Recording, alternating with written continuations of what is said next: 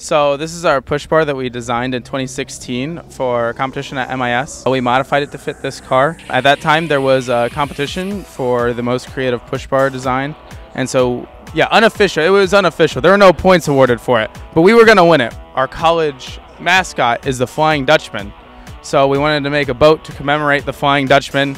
Also, one of our big symbols is the anchor, which we have emblazoned on the side. And we had some extra material around, so we used our plasma cutter to plaz out a piece. One of our team members engine turned it because we had a big obsession with that. We really love the look, the way it looks, and we've been modifying it. It's actually been around since our first car in one way or another back that we made in 2010. So it's kind of a tradition that we have now to just keep it moving.